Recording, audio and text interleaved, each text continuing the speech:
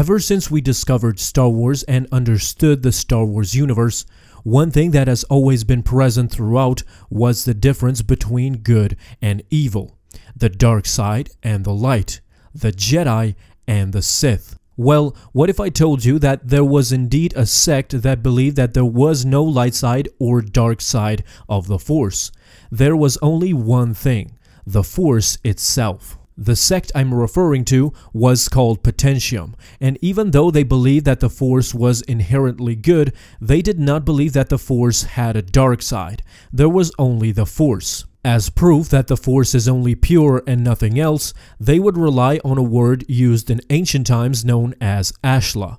The word Ashla in ancient times meant the Force, and the modern Jedi then came to describe the word as the light side. Believers of Potentium said that the existence of the light side and the dark side resided in the user or the Force sensitive, not the Force itself, and they accused the Jedi of being afraid to explore the full potential of the Force. They also thought that the Jedi Masters refused to believe in the Potentium view because it would mean that the Jedi would not be needed to fight evil, because of the simple fact that evil would not exist. What's even more contradictory to the Jedi, Potentium believed that since there was no dark side, there were no dark side actions or Force techniques, meaning that any action, good or evil, could be performed without risk as long as the intent was not evil. This led to some Jedi speculating that Potentium may have originated as a Sith scheme to pervert the Jedi teachings. A century before the Battle of Naboo,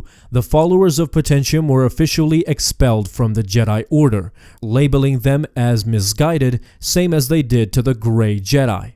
However, Yoda and the rest of the Jedi Council did not consider them as Dark Jedi. They simply believed that the duty of the Jedi was to use the Force to protect others and not study its absolute limits. Furthermore, the Council believed that the testing of the Force to its limits would ultimately lead to the dark side of the Force. Even so, Potentium followers still attempted to avoid the dark side. But unlike the Jedi, they saw the dark side as something within themselves to be avoided and not something in the Force.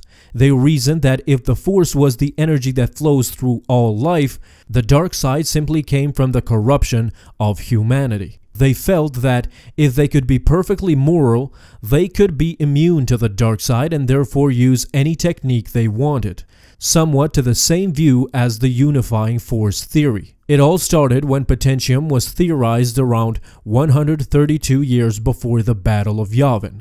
At the time, Leor Hall was their leader, and all the followers were expelled from the Order. However, not without Hall recruiting many students from the Jedi that were among the aristocratic families of Coruscant and Alderaan. Sakkot, the intelligent essence of the planet Zonama Sakkot, accepted Potentium after its awakening when it was colonized by some of the followers under their first Magister, Leor Hall. The colonists felt Zonama Sakkot was proof of the Potentium philosophy, and Sakkot eventually came to consider itself the protector of the Force, although as some pointed out, this protectorship was self-appointed. Sakkot even later confessed to young Anakin that indeed it was not the Potentium. Even Jedi Masters Qui-Gon Jinn and Mace Windu had a run-in with a group of Potentium apprentices at some point around 44 years before the Battle of Yavin. Now, many believe that Luke Skywalker's new Jedi Order practiced this belief